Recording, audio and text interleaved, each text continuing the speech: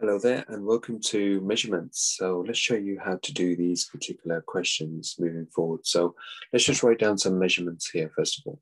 So we know that 1 hour is equals to 60 minutes and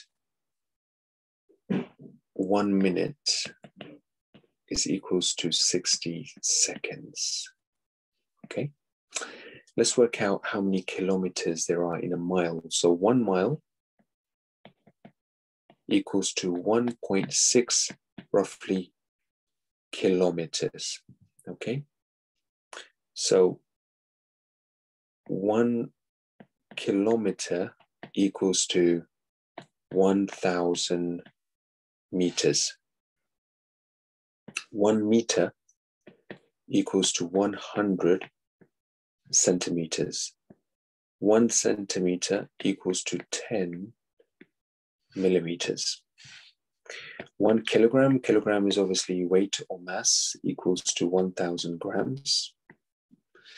And 1 liter, liter is the measurement of liquid, is equals to 1,000 milliliters.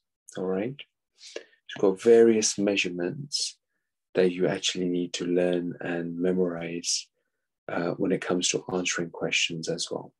So the first question states 180 minutes is equivalent to how many hours? So we know that in this case, there are 60 minutes in 1 hour.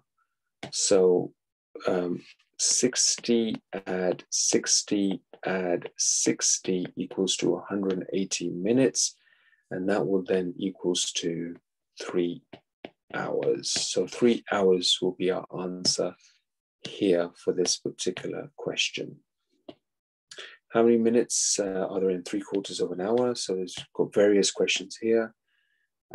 So try and work these all out. You've got some questions in miles and kilometers as well.